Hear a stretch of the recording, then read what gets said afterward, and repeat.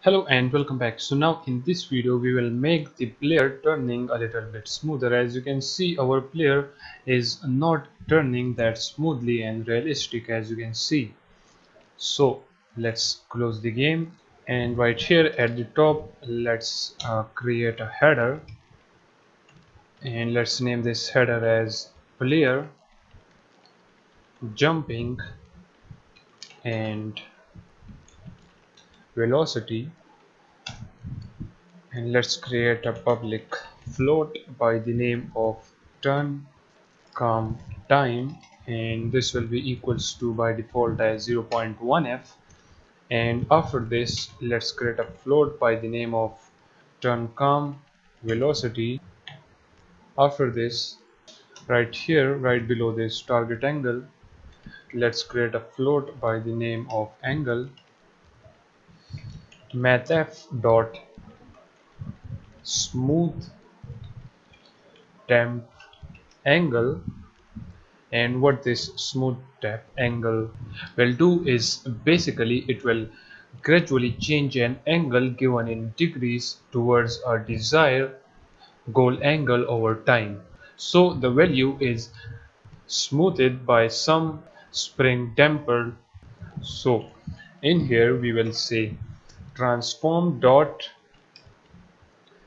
Euler angle dot y, and then in here we will pass the target angle, and then we will say ref. Let's pass the turn calm velocity and then the turn calm time. And then now right here, instead of the target angle we will pass just the angle, okay? Because as you know that target angle make our turning a little bit harder, okay? And now this angle will just simply make our turning smooth, okay? So that's why instead of the turn angle we need to add the angle and change this to Euler angles, okay, not just angle.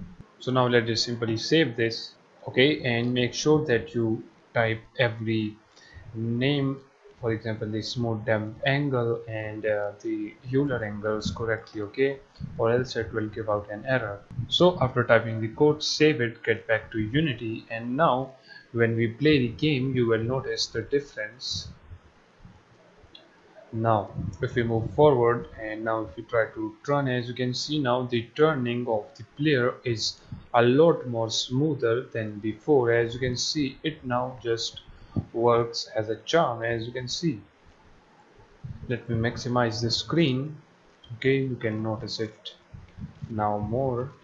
It just works perfect.